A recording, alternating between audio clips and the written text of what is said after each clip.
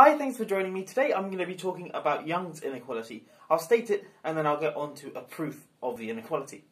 Okay, so suppose P and Q are positive numbers which satisfy 1 over P plus 1 over Q equals 1. And we also have A and B positive numbers as well. Then A times B is less than or equal to 1 over P times A to the P plus 1 over Q times B to the Q. Okay, so that's Young's inequality, and then I'll get on to a proof for it. But if you want to try and prove it yourself, I've written down a hint here, sort of a starting point, to see if you can prove it yourself. So the hint is this: consider the function f from the non-negative reals to the reals, which maps x to the point 1 over p times x to the p minus x plus 1 over q. Okay, so I'm going to be using this hint, in fact, to prove Young's inequality.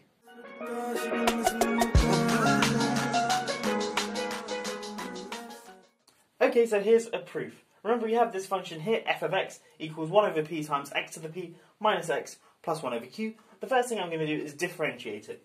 So I get f prime of x is equal to this thing differentiated gives me x to the p minus 1 and minus 1. And of course, the constant term vanishes.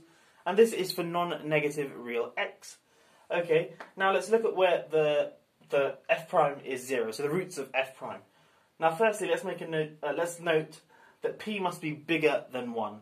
Why is that the case? Well, if p were to be less than or equal to 1, then that would mean that 1 over p would be at least 1. But because q is positive, we know 1 over q is strictly greater than 0. So if p were less than or equal to 1, then 1 over p plus 1 over q would be some number strictly greater than 1. But that contradicts this thing here. So we know p must be strictly greater than 1. Okay, so then that means that the only root to this thing here is x equals 1.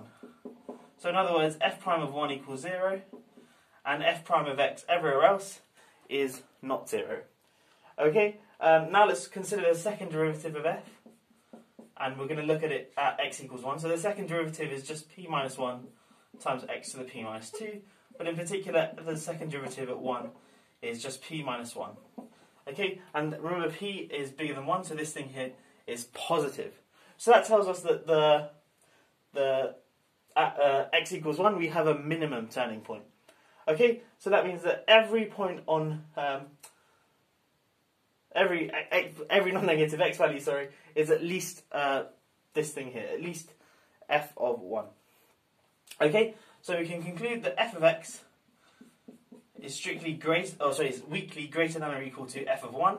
Well, what is f of 1? Let's just plug it into this thing here. It's 1 over p minus 1 plus 1 over q. But remember, 1 over p plus 1 over q equals 1, so this thing here is just 0. So in other words, f is a non-negative function. Now we're going to use this inequality here to get Young's inequality by choosing the right input. Okay, so you may be wondering which input we put into our f to show that, or to derive Young's inequality. And so you play about with a few inputs and you realise that this is the special one. I think I'm a special one. The reason for that is, well, let's plug it in and we'll see, I guess.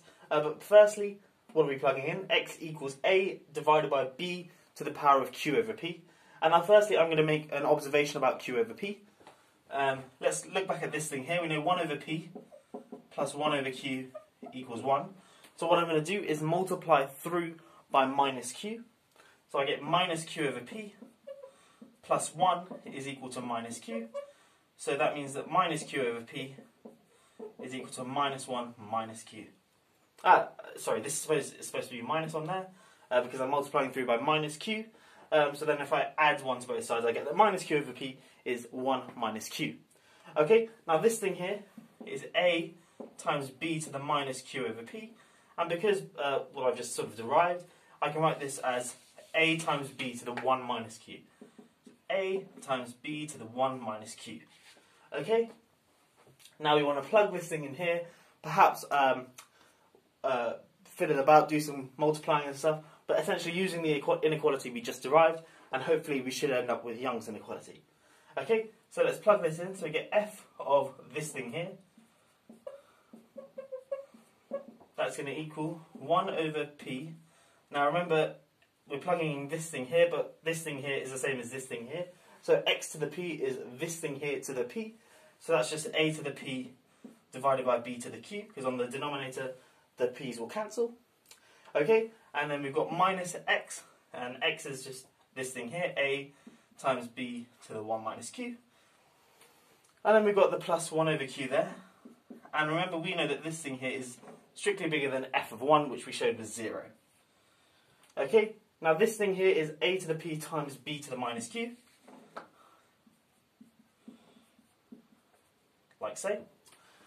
And we've got b to the minus q there, so it makes sense to try, to try and multiply through by b to the q, and then you can see there we're going to get a b to the q divided by 1 over q, which is sort of what we want. Remember, we're working towards this thing here, so that helps in sort of choosing what to multiply through by and stuff like that. Okay, so let's multiply through by b to the q.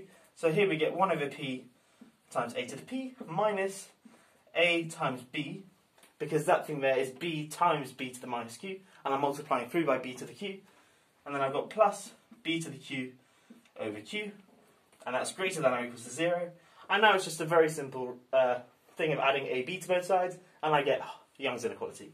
Okay, so adding ab to both sides, and sort of bringing this side onto the left-hand side, ab is less than or equal to 1 over p, a to the p, plus 1 over q, b to the q. And that is the end of the proof. I hope you have enjoyed this quick proof.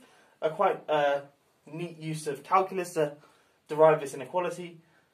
You know, if p and q perhaps we insisted were natural numbers or integers or something, maybe we could do some sort of inductive argument, I'm not sure.